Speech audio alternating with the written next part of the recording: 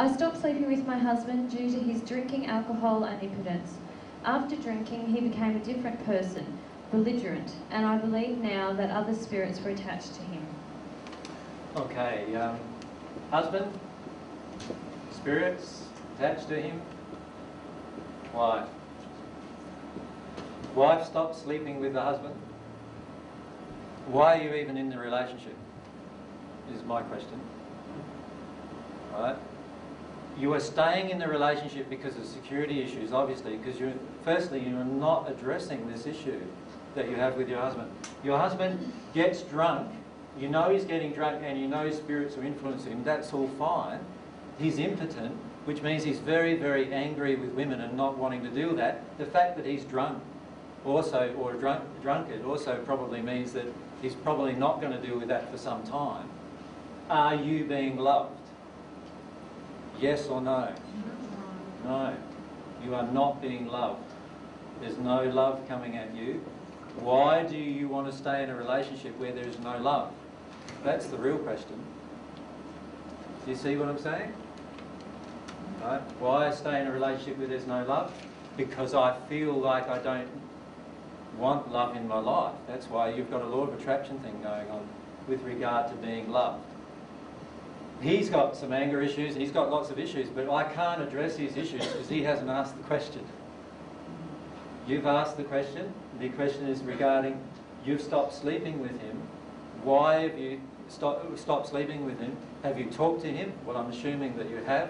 If you've talked to him and he doesn't want to change, why are you still here?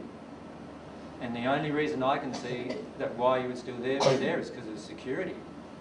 There's something else you're getting from this relationship other than love that you badly want, and you're willing to be put up with being unloved to get it.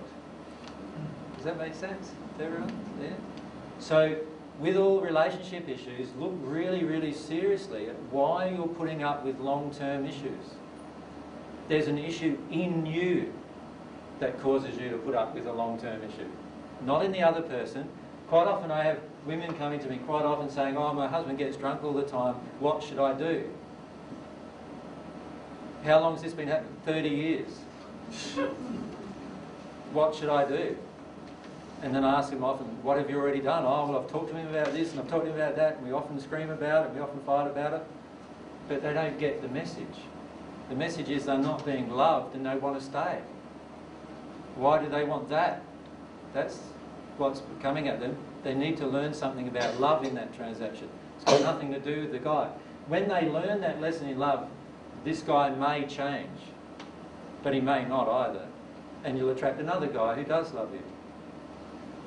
So look at the issue of security. For many people, security, it drives all of their sexual desire.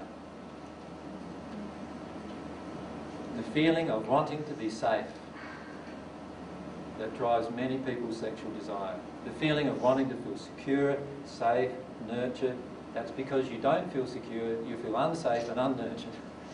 Let yourself release those emotions, then you will feel safe, secure and nurtured without having a person in your life, and ironically, you'll attract the person who you feel safe, secure and nurtured with as well. Is that okay?